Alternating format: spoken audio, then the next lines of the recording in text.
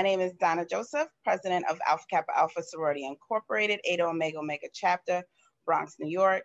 And with the upcoming fierce election, I'm glad we have this opportunity with Senator Jamaal Bailey so that the community can get an opportunity to get some questions to a myriad of issues answered today. So thank you for joining us today. At this time, I will turn it over to our Connection Chairman, Member Donna Kaye. Good afternoon, members. First, I would like to introduce this vibrant young man to the community. Senator Jamaal T. Bailey represents New York's 36th State Senate District, which covers the Bronx neighborhoods of Norwood, Bedford Park, Williamsbridge, Co-op City, Wakefield, Baychester, and the Westchester city of Mount Vernon.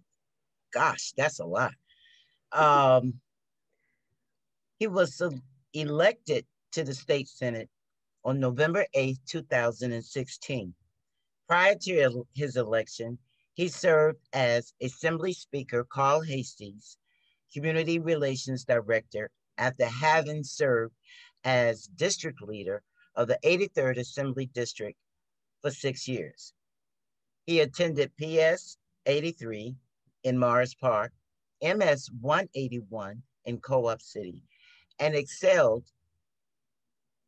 at the Bronx High School of Science and went on to the University of Albany. As a college senior, Senator Bailey began his career in government as an intern for Carl Hastie. Senator Bailey is a dedicated family man who lives with his wife, I apologize, sir, Dionne, and their 2 lovely daughters in the Baychester section of the Bronx. He continues to live out the advice of his family that one can only get out of their community what they put in. On October 6, 2020, Senator Bailey was elected to serve as the Bronx Democratic Party chairman. Congratulations, sir. Thank you. Now I will turn over to member Dionne. Thank you. And welcome, Senator Bailey. Thank you. And once again, welcome, Senator Bailey. I want to thank you for taking the opportunity to sit with us and help us just get an idea of what brought you here today and what you're looking for as far as future voting opportunities. So our first question for you is, what moved you to become involved in politics and seek an elected position? Well, you know, let me first and foremost say thank you for inviting me. Donna talks about the district, but Donna served quite well in the role of do everything. You know, it wasn't a specific job, but in government, that's our job. It's a catch-all, do everything for the Honorable Ruth Hassel Thompson. And Donna knows this district like the back of her hand. So let's make sure we give credit where it's due for your service in the state, Donna. Let's also make sure that, you know, we all stand on the shoulders of giants, and you're one of those giants that we stand on the shoulders of. So thank you. Shakes her head no, but anybody that knows anything about state government knows it ain't Don Drayton, right? So let's be real. Let's be real. Yes. Right? So how did I get involved in this? I've always had an interest in the way things work and caring about my community. And again, senior year at the University of Albany, I had the opportunity to be a member of the internship, the Assembly internship program. And I had a chance to intern with my local assembly member, a gentleman that I'd heard of. He was the second term assemblyman at the time, a gentleman by the name of Carl Hastie. He was a younger assembly member. He was somebody that always wanted to make sure that he had somebody from his district to intern in his office. And that was something that he gave to the Assembly Internship Committee. So, you know, I walked into the Assembly Internship and I was like, you know what? I didn't know what to expect. And I went to Carl that day and I don't know him really. I'd seen him. I just say, hey, Mr. Hastie, I just want to, you know, I want to learn. I'm here to learn. I want to do something. Do you need some coffee, some whatever. He's like, 3 things. 1, my name is Carl, not Mr. Hastie. 2, you know, there's nothing wrong with, you know, with getting coffee or anything like that, but you're here to learn. And 3, I don't drink coffee, I like tea. So this is what you're here for, right? So like from that moment on, it was a good experience where I was able to immerse myself fully. Actually got a chance to draft legislation as an intern. I got to go to conference and committees and things that interns really weren't doing because Carl took me under his wing. And that shows, one, the importance of mentoring, that mentoring is critical, and making sure that there are people who are going to be able to see things in you that you can't see. And it's our job as people, as thought leaders or leaders in our communities, to ensure that we're bringing somebody along. And that doesn't mean necessarily younger. People tend to think that mentoring has to be an older to younger. You can mentor peers. You can mentor people that are older than you, right? So mentoring is like, we tend to think of it as a one-way, older to younger, Obi-Wan Kenobi type of thing, right? It's not that. It can be that, but it can be many different things.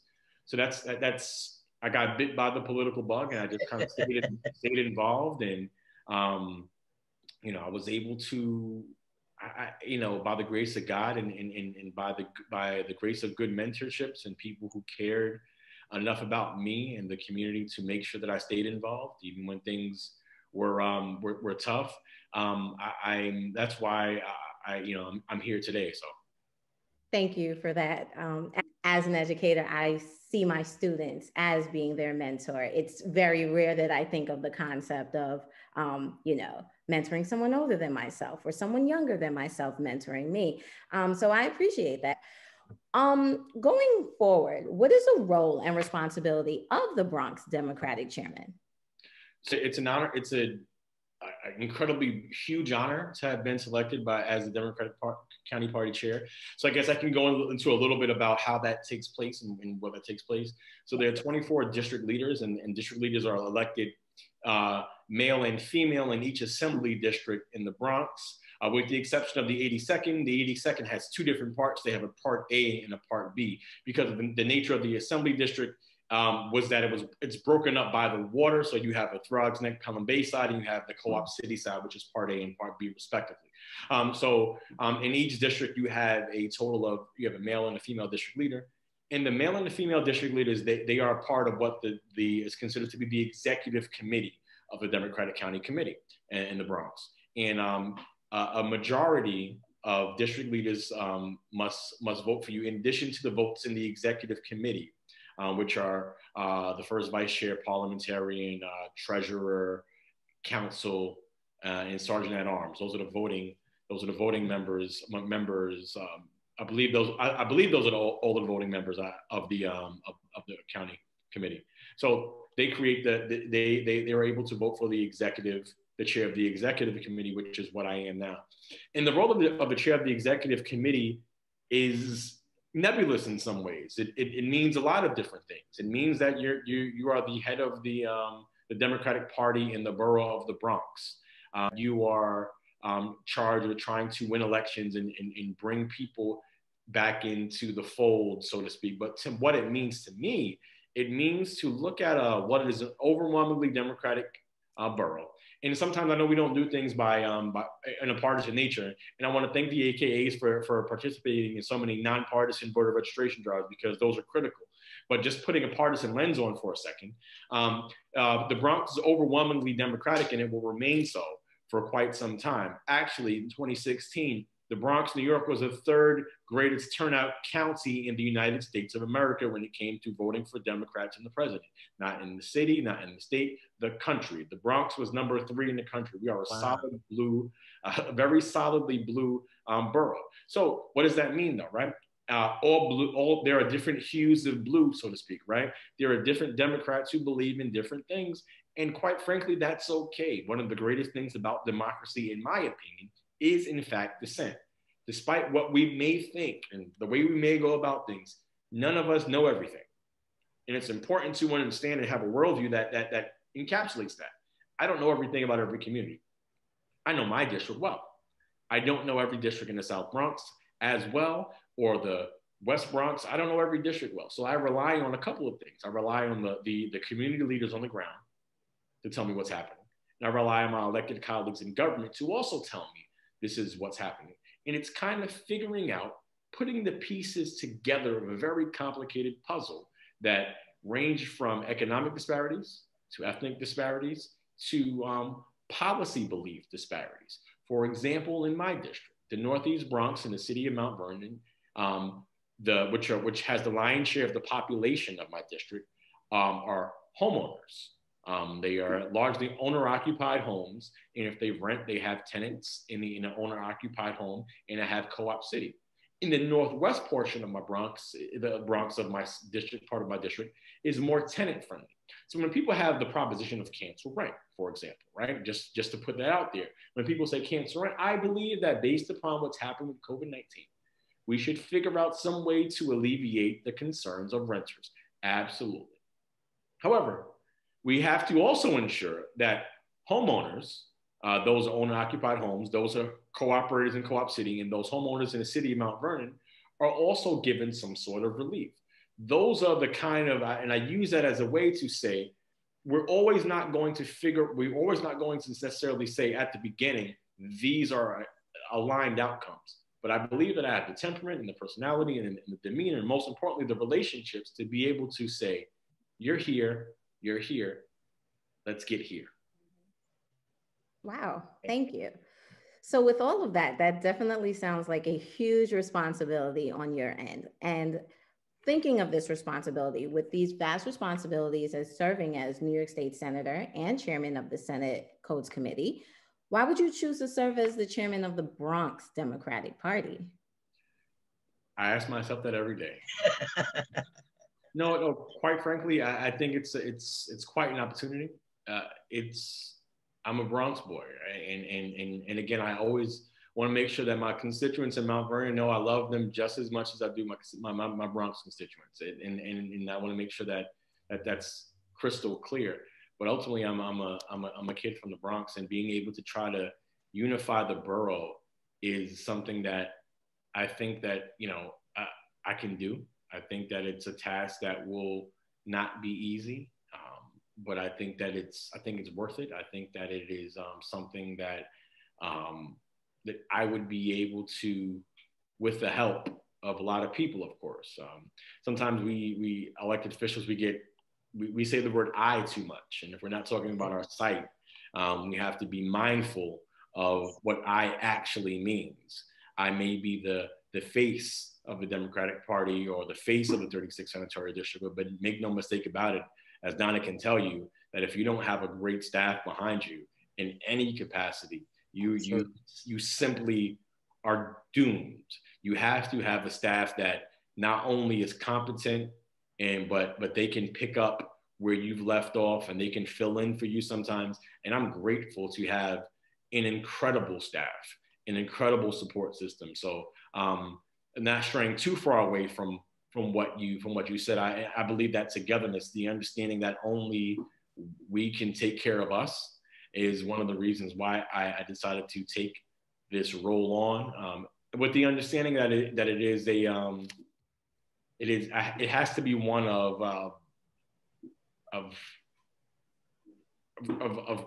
I don't want to say galvanizing too much, but I think that's what it is, right? I have to bring people together using the skills that I have, while relying on a whole network of people within and outside of government to ensure that we are moving things in a different direction. Because I think, quite frankly, people are tired of things as usual.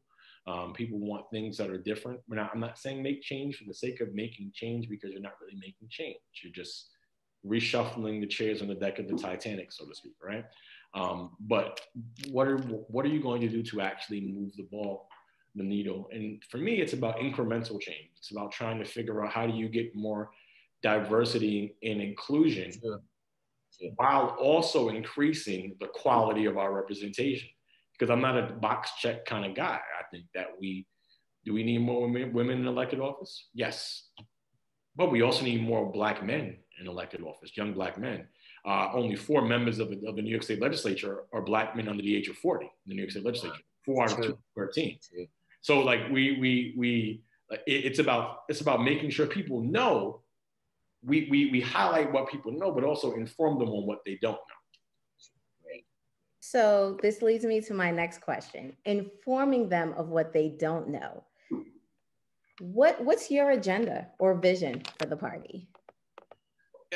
Togetherness, unity, and a lot of things that may sound like cliches, but I'll tell you this: cliches are born out of truisms, and I believe that if we can move the needle a little bit further every day, right?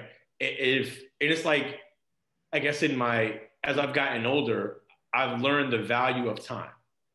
My dad told me a couple of things that, you can waste money. If you're lucky enough, it'll come back. You can't waste time. Like, quite literally, the second that is past us will never be again. Right. And you can lose material objects, you can lose money, and if you can figure out how to get those things back, but you can't get time back. And our boroughs lost a lot of time. We've lost a lot of time because of infighting. We've lost a lot of time because of people that simply didn't want to listen to each other. Like, right. It baffles me that as humans, forget about political party, as humans, I believe that we fundamentally agree on 85% of the things in the world. Who doesn't want a safe place to live? Who doesn't want food to eat? Who doesn't want their children to be successful in school? That's true. Who doesn't want those things? If you can find them, I don't know them. I've never met them. I don't know those folks, right? Yeah. The 15% is the medium. It's how do we get there, right? And it's like when we would go to North Carolina and our family reunion before COVID shut everything down. Sometimes I like to take 95. My dad likes to take the Baltimore-Washington Parkway. I don't know why he likes to take the Baltimore-Washington Parkway. I think it's scenic, right? But you have all of those installation bases, and you can't go past. You better go right at the speed limit because you're getting pulled over. You got to relax on the speed if you ever been down on the way south. But ultimately, we're both trying to get to the reunion, right? Sure. But we got to figure out, we got to have the conversation about that. And I think that's what leadership is going to look like in the Bronx going forward. And again, it's going to be different. It's going to be relying on a lot of different people. It's going to be relying on people outside of government, right? You have a member of your sorority who is going to be the next vice president of the United States of America. Just think about the gravity of that, right? Think about the gravity of that somebody who was part of an HBCU, that is part of a Divine Nine organization, that has a different worldview, is going to be the vice president of the United States of America. And I'm speaking it into existence. That's what I do. That's what I have to do, right? Think about the gravity of that, what that means for your membership, what that means for my daughters, what that means for Indian Americans as well. Yeah. Right? Representation matters. And I think that figuring out that leadership, that when you can bring more voices in the room that are saying things that, maybe it wasn't that you were ignoring them, but by virtue of where you're at and what you just didn't know them, right? And it wasn't willful blindness. You weren't trying to cover your eyes up and say, I don't care about this, and put my ears in your hands in my ear. I didn't grow up like that, so I don't know. Right. And that's why we got to get more people with diverse thoughts and diverse ideologies to come into the room and figure out, what does this borough and this city and this state and this country look like in the next 2 years, the next 4 years, the next 6 years, the next 10 years, right? The census got cut short. Why? Because this guy was able to appoint justices to the Supreme Court, right? Kavanaugh and Gorsuch, right? He's already had 2, and he's on his way to number 3. Right. So everybody that wasted a vote for Jill Stein 4 years ago, and you complain about it now, I want you to understand this is what you did. This is what you did. Yeah. Because you said that Hillary Clinton, a woman, was not qualified enough, and she didn't fit every single metric that you wanted her to fit. So you went away from her, you didn't vote, or you voted for Jill Stein. You got this guy in here, and quietly, well, not to us, but a lot of people quietly, he's been making almost just about 300 appointments to the federal bench. Yes. He's made lifetime judgeships with people who have no judicial experience. None. Right. None. And this is why elections matter. And I went up, and I know I went off on a little bit of a tangent there, but that just shows how, like, if we don't get a handle on our respective areas, we will lose ground in ways that we've never lost before, and we will continue to lose ground. You think a 6-3, you think a 5-4 majority was bad in the Supreme Court?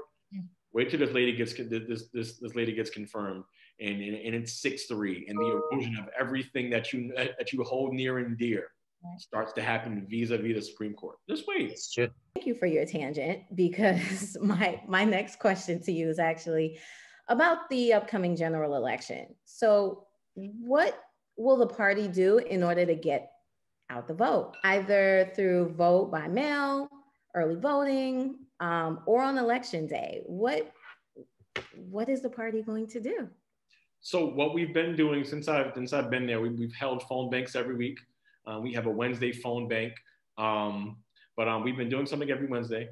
We've been calling in for Biden, and the results have been pretty solid.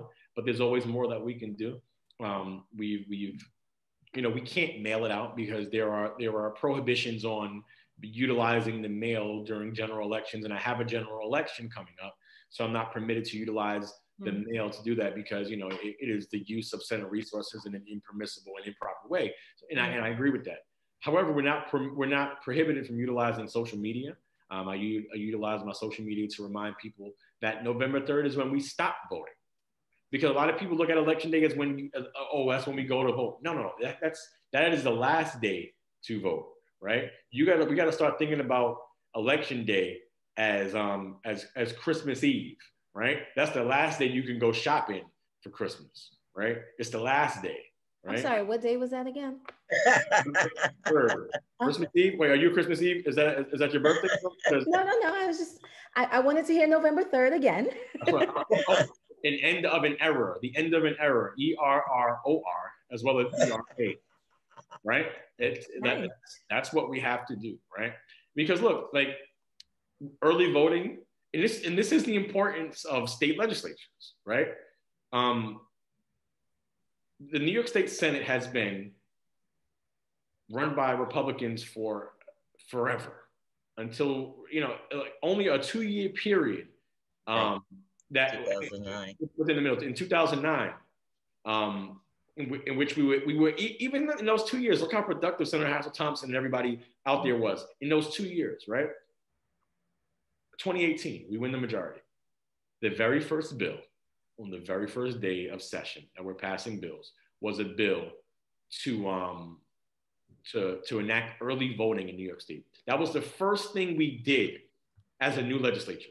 The very first thing we did, Senator Zelnor Myrie, another young Black man out of Brooklyn. Yes. First bill we did, early voting. That shows you what we were about. That set the stage as to what we were about. And now because of Zelnor and because of the folks in the legislature, we now have early voting. And with your local boards of elections, and you have to check in with where you're registered to figure out what your early voting poll sites would be, because they may differ from your regular poll site. So it's important for you to be able to check in. And this is one of these things that I'm going to say, right? And this is not a popular thing to say, but I'm going to say it anyway. And here it is. Brothers and sisters and brothers, non-binary individuals, we need you to meet us part of the way. If you can't meet us halfway, we'll go 75%, we'll go 90%, but there has to be some sort of way where you meet us. This is what I mean. I routinely put on social media about voting, or when you can register to vote. October 9th was the deadline, when the census deadline was, and where the poll sites would be. And unfortunately, I know that reach is limited to some degree, right? We send out mail before the prohibition kicks in. We make phone calls. We do everything that we possibly can to inform people. However, as Donna well knows, because she's traveled every block of it, I represent 318,000 plus people in the 36th senatorial district. And as the chair of the Democratic Party in the Boogie Down Bronx, there are 1.4 million Bronxites. Roughly 800 to 900,000 of them are registered Democrats. If they're, right, overwhelmingly Democrat. There is no possible way that I am able to communicate to every single person. I just can't reach them. I just can't do it on my own. However, we play the game of telephone with memes. We play the game of telephone with nonsense that has nothing to do with it. Like when verses is happening, I know we all tweet about all the verses that, like we know it when the sneakers are coming out. We're able to effectively communicate for things that I don't want to call them nonsense, but they are not as important as the election of my grandchildren. Why do I say my grandchildren when my kids are 6 and 3? Because this is how serious this election is. Yes. Right? So if we can share that, share other things. Now, as an elected official, I pledge to you that I should be doing more, right? I can do more than the average individual, but there's only but so much to do because we have finite budgets and we have finite universes of individuals that we can reach out to. But between the four of us on this call right now, I'm willing to bet that we have the reach of at least 2,000 people. Like, and it doesn't mean that we're each going to call 500 people, but if we text 5 people right now and say, what's your plan to vote? Text 5 people and what's your plan? Ask them what's your plan to vote. Look, and just listen, and let's keep it honest, right? When we text them, right? We know we want to feel special. Don't send the blanket, hey, y'all, don't forget to get out and vote. Take the extra 6 seconds and personalize the text. Write the person's name, because that shows that you care enough to ask them, what's your plan to vote? Can you ask somebody else to vote, Donna? Can you ask somebody else to vote, Dionne? Or, hey, can you ask somebody else to vote? So I'm saying the same thing, but there's a level of personality in saying that I'd like for you to do this because I'm asking you, right? And so I think that's one of the things that's critical about your plan to vote. Figure out where you're registered to vote at, where your poll site is. We can figure that out depending on whether you're in Mount Vernon or the Bronx. You can do that. My office is here to reach out to and to assist you with. And that's one of the things that we definitely are happy to do. Help you figure out your registration. Some people are more closed off with their personal information. And so I get it. And we can just give you the website and you can go to the website or you can call the local boards. But make your plan to vote. Make your plan to tell as many people as you possibly can that they have to vote. Because the sidelines are not an option this year. The soul of our country is on the ballot. The Supreme Court's on the ballot. Women's reproductive rights are on the ballot. Black people's lives have always been on the ballot. They're on the ballot more now ever than this year. And if we don't recognize now that the vote is important, but it's not just the vote, Dionne, it's the follow through after the vote, right? It is, all right, by the grace of God, January comes around. We have the first Black woman to be the VP. We have Joe Biden as the commander in chief. What shifts to it isn't, we don't do George Bush on the USS whatever and say mission complete, right? Mission accomplished. We say, okay, now you're in there. What's up? How are we going to continue to improve our democracy? And it's the same thing I expect of my constituents. You passed the repeal of 50A. What does that mean? What does that mean for transparency going forward, right? You passed these criminal justice reform bills. What does that mean going forward? We have to be more critical. We have to be better and more critical consumers of information, right? Like, because we're a nation of headline readers, right? We don't read the story anymore. Not us, but the policy in general. We don't do it. Wow. My next question for you, and I hope that perhaps you can shed some light on this. So, will the Committee for Police Reforms include the average citizen? If so, how will they be selected, and or how can someone apply? So that's municipality by municipality. So the governor set out a mandate by next April 1st that that police departments throughout the state have to they have to, more or less get up to speed with changing the times or be changed by them, right? So for example, I'm one of the co-chairs on the Mount Vernon's police reform committee, and Mayor Sean Patterson Howard, in addition to two other members in Mount Vernon, they've selected members of the public in addition to other elected officials. It is up to each municipality on how they select them. The city of New York, the NYPD, they are going around doing their listening tours in each region of each borough. I think Southeast Queens was tonight or yesterday. Well, I think it's tonight or something of the sort. I saw it on social media. And it's one of those things where each municipality is coming up with their own way to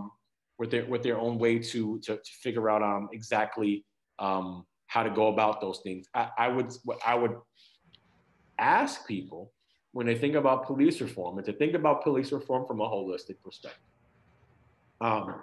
As the sponsor of a good majority of the police reform legislation that we've seen passed, I can tell you that I am not an anti-police person. And anybody that knows me, that's ever spoken to me, they can tell you that. And anybody that would say otherwise is blatantly lying for political gain. And I will say that here. However, what I am going to say is this. There are major errors that have been committed by police, and there has been a lack of accountability for it to the public. And so the legislation that we've done is to create and to foster more public trust in the police. It is not to vilify or demonize or to disrespect our sisters and brothers in law enforcement, because we all know people who are members of law enforcement. Yeah. And those folks, by and large, at a more than 90-something% clip, do the right thing because they're in it for the right reasons, because they care. However, just like any other profession, when there are negative aspects of individuals, right, or negative individuals who have negative aspects about them, or who have conducted themselves in less than positive manner, we have to figure out who are you and how do we get you out? Because it's not about bad apples spoiling the bunch. As I've said in the past, and I think that this is an analogy that bears worth repeating, if you keep seeing bad apples don't really just spoil the bunch. If I go to the store every time, right, and every time I want to buy apples, the apples are spoiled, it's not about them spoiling the bunch. I, at some point, will just stop going to purchase apples. It's not about bad apples spoiling the bunch. It makes you not want to buy apples. It's not about not trusting police. It's about when they do so many things, it makes people like just look at them like, man, I don't mess with police. Right. Nah. But the crazy thing is that when you go to urban centers, the centers where there seems to be the most anti-police animus, when we go to schools and we speak to children in schools at career days, and Dionne, you're an educator, and you can probably attest to this, when you speak to young folks, a police officer is still one of those professions that young people aspire to do because they believe it to be noble, because they believe it to be a position in which they can protect their communities. We have to figure out a way to have communications, and I've always been somebody who's willing to listen to all sides, because when we say both sides, it really trivializes it, because there's never just two sides to a story. It's always a circular feeling of things that have happened in and out of context, which make other people believe that certain things are taking place that may be happening or they may not be happening. Right. But again, my perspective is our perspectives are uniquely and individually our own. Thank you. Speaking of both sides, Senator Bailey, how do you think the two parties would work to build and maintain cohesiveness, or at least tolerance, throughout the various ethnic groups within New York City and the surrounding counties? I would say that, and I think that serving in the minority taught me some really good lessons. even when we don't have the power to change things per se, you learn how to understand that people are people are people. What does that mean, right? So Tuesday nights in Albany, we tend to play basketball at the state police gym, right? I was playing basketball with a lot of Republicans, a lot of people who I would not necessarily agree with at all on policy, but I got to know Fred Akshar and Joe Robach and John Bonisick and Phil Boyle and and Jim Tedisco and Andy Lanza, and none of these guys I agree with on policy by and large. Just maybe Boyle and Lanza a little bit, right? Sometimes Joe Robach, but like me and Fred don't agree with anything on policy. But when I lost my mother-in-law due to COVID-19, Fred was one of the first people to reach out to me. John Flanagan reached out to me. Phil Boyle reached out to me. Andy Lanza reached out. These are people who believed in, who know me as a person. And once you get past like this partisan divide, you get back to the 85% that I talked about earlier. And you're like, you know what? It's a decent person, man. So we got to understand people are people. That doesn't mean we don't defend our ideals now. Okay. I will never back away from what I believe. I will never back down from the ideals that I believe. However, I will simply say that when you're looking at people, and like when I got when I became chair, Phil Boyle texted me, "Hey, Mr. Chairman, hope you still have time for basketball, right?"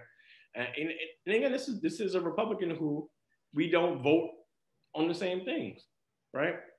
And I think there can be a way to get things done without vilifying the others. Understanding people being people, I think is the way that we get through partisan divides and gridlock. Obviously, when you have less of a majority, it is incumbent upon the majority party to work well with the minority party because you don't have a clear divide, right? In New York State, right, we have the Assembly has a supermajority. We have a Democratic governor. In the Senate, we're nearing a supermajority. So it's one of these things where numerically you may not need to deal with people, but that doesn't mean that you should do that, right? Just because you can do something doesn't mean that you should do something, right? And I think that when you're involving yourself in government and you're involving yourself in legislating, taking things into consideration from other folks, I think is not just valuable, it's necessary. I'm a kid from the Bronx. What do I know about farming from in upstate? What do I know about that? I don't. And I have to rely on people who are professionals or residents of the area. Or vice versa, don't come from a certain area, start talking about the Bronx and Mount Vernon and how they're this and they're that, and you haven't set foot here. Ask me, ask us how we feel about that. And when we have those conversations, I think that's how we get through partisan divide as opposed to rhetoric and just speaking just to get likes and retweets in our echo chambers. Of course. And I want to thank you for that. We've actually come to the end of our Q&A section, Senator Bailey, but I do want to ask you if you have any final words, any push for some voting enthusiasts or those who are lacking the enthusiasm.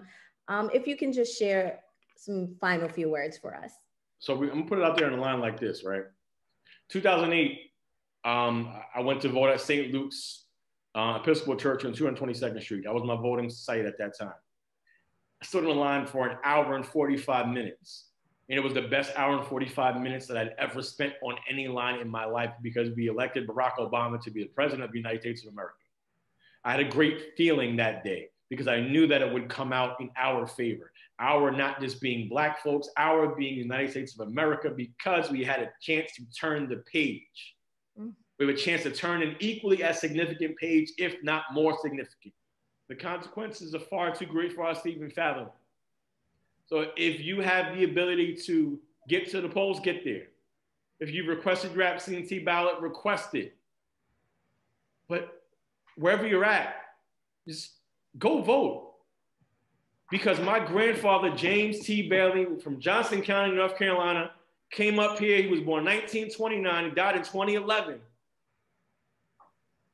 He told stories about like people not being able to vote. My great grandmother, Sylvia Richardson Holder, she was born into slavery. We're not that far removed. There are people in my family who were born into slavery without the right to vote. We don't have the time. You don't have the time. I don't know what else to say. I don't know else how to say it, but just stop playing. Get up and vote. Go out and do it. That's right. And Senator Bailey, I think you've said it all. I want to thank you for that. That was a nice way to end our little chat. At this time, I'm going to turn it over to our president, Donna Joseph, to close us out. Thank you again. Senator Bailey, thank you for your passion and spending that afternoon with us to educate our community.